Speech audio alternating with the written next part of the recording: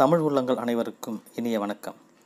இன்றைக்கி நாம் பார்க்க போகிற வீடியோ ஏரோநாட்டிக்கல் என்ஜினியரிங் அப்படின்ற ஒரு கோர்ஸு +2 முடித்ததுக்கப்புறம் படிக்க முடியும். இந்த கோர்ஸை எங்கே படிக்கலாம், என்னென்ன வேலை வாய்ப்புகள்லாம் இருக்குது அப்படின்றதான் இந்த வீடியோவில் நம்ம பார்க்க போகிறோம். இந்த ஏரோநாட்டிக்கல் என்ஜினியரிங் அப்படின்னு சொல்கிறது ஒரு என்ஜினியரிங் சம்மந்தப்பட்ட கோர்ஸ் அப்படின்னு சொன்னாலும் மற்ற என்ஜினியரிங் மாதிரி இல்லாமல் இது கொஞ்சம் வித்தியாசமான ஒரு என்ஜினியரிங் படிப்பு தான். காரணம் என்னென்னா, நாம் நார்மலாக என்ஜினியரிங் அப்படின்னாவே நம்ம பிஏ படிக்கிறதோ பிடெக் படிக்கிறது அந்த மாதிரி இல்லாமல் இது கொஞ்சம் வித்தியாசமான நம்ம படிக்கிறதுனால நிறைய வேலை வாய்ப்புகள் இதனால் நமக்கு ஏற்படும்.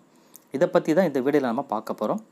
+2 முடித்த மாணவர்கள் பொதுவாக என்ஜினியரிங் படிக்கிறதுக்கு ரொம்பவே பயமாகவே இருந்துகிட்ருக்காங்க.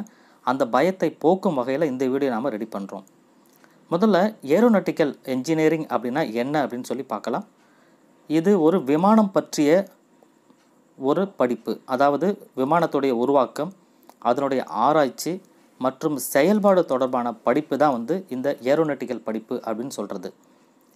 சரி, இதை எங்கே படிக்கலாம் அப்படின்னு பார்த்தீங்கன்னா, இப்போதைக்கு நமக்கு தமிழ்நாட்டில் அண்ணா யூனிவர்சிட்டியின் கீழே இருக்கிற கிட்டத்தட்ட ஒரு 80க்கும் மேற்பட்ட என்ஜினியரிங் காலேஜில் இந்த படிப்பு இருக்குது. ஏரோநாட்டிக்கல் அப்படின்ற படிப்பு இருக்குது. இந்த படிப்பை நம்ம ப்ரைவேட் காலேஜிலும் படிக்கலாம். அது ஒரு சில காலேஜ் மட்டும் ப்ரைவேட் காலேஜில் இருக்குது. நீங்கள் எந்த காலேஜ் எடுத்தாலும் பரவாயில்ல, அதில் முக்கியமாக கவனிக்க வேண்டிய ஒரே ஒரு விஷயம் என்ன அப்படின்னா, அதில் லேப் ஃபெசிலிட்டி இருக்கான்னு சொல்லி செக் பண்ணுங்கள். அதாவது ஆய்வக வசதி, அது மிகப்பெரிய ஆய்வக வசதி கண்டிப்பாக வேணும். என்னென்னா, எதற்காக இது தேவை அப்படின்னா, நம்ம ஒரு ஆராய்ச்சி மேற்கொள்வதற்கு இது கண்டிப்பாக நமக்கு ஹெல்ப்பாக இருக்கும். இந்த ஏரோநாட்டிக்கல் என்ஜினியரிங் படிப்பு அப்படின்னு சொல்கிறது மற்ற என்ஜினியரிங் மாதிரியே கிட்ட 4 வருடங்கள் இந்த படிப்பானது இருக்குது. அது இல்லாமல் இதுக்கு எந்த என்ட்ரன்ஸும் தேவையில்லை, எந்த நீட் எக்ஸாம் அந்த மாதிரி எந்த விஷயமும் இதுக்கு தேவையில்லை. இது கவுன்சிலிங் மூலமாக தான் நமக்கு எடுக்கிறாங்க. அதனால் கவுன்சிலிங் பார்த்தீங்கன்னா, நீங்கள் +2ல் நல்ல மார்க் வாங்கியிருந்தால் மட்டும்தான் கவுன்சிலிங்கில் நம்மளால் ஃபஸ்ட் லெவலில் வர முடியும். அப்படி அந்த லெவலில் வந்தால் மட்டும்தான் இந்த அட்மிஷன் நமக்கு கிடைக்கும். +2 முடித்ததுக்கப்புறமா கவுன்சிலிங்கில் உங்களுக்கு அட்மிஷன் கிடைச்சிது அப்படின்னு சொன்னீங்கன்னா, அதுக்கப்புறம் கிட்டத்தட்ட வருடத்திற்கு 35,000 40,000 வரை இந்த படிப்புக்கான செலவுகள் ஆகும் அப்படின்னு சொல்லி தெரியுது. +2ல் நீங்கள் நல்ல மார்க் வாங்கியிருக்கிறீங்க அப்படின்னு சொன்னீங்கன்னா, சென்னையில் குரோம்பேட் அப்படின்ற இடத்துல MIT, அதாவது மெட்ராஸ் இன்ஸ்டிடியூட் ஆஃப் டெக்னாலஜி அப்படின்ற இந்த காலேஜில் நமக்கு சீட்டு கிடைக்க வாய்ப்பு இருக்குது. அது எப்படி அப்படின்னீங்கன்னா, இந்த கவுன்சிலிங்கில் நீங்கள் ஒரு ஹவர் ஒரு ஃபஸ்ட் லெவலில் நீங்கள் கிராஸ் பண்ணணும். அதாவது முதல்ல வர ஒரு 7 ஸ்டூடெண்ட்டுக்கு அவங்க என்ன பண்ணுறாங்கன்னா, 4 இயர்ஸ்க்குரிய பேமெண்ட் அவங்களே கொடுக்குறாங்க. 100% நமக்கு பிளேஸ்மெண்ட்டும் வாங்கி கொடுக்குறாங்க. ஸோ ஓரளவு நமக்கு செலவுகள் மிக மிக குறைவாக நம்மளால் படிக்க முடியும். இந்த 7 லெவல்குள்ளே நீங்கள் வந்தீங்க அப்படின்னு சொன்னீங்கன்னா, இந்த செலவை யார் எடுத்துக்கிறாங்க அப்படின்னு பார்த்தீங்கன்னா, TRTO அப்படின்ற நிறுவனம் இந்த செலவை ஏற்றுக்கிறாங்க.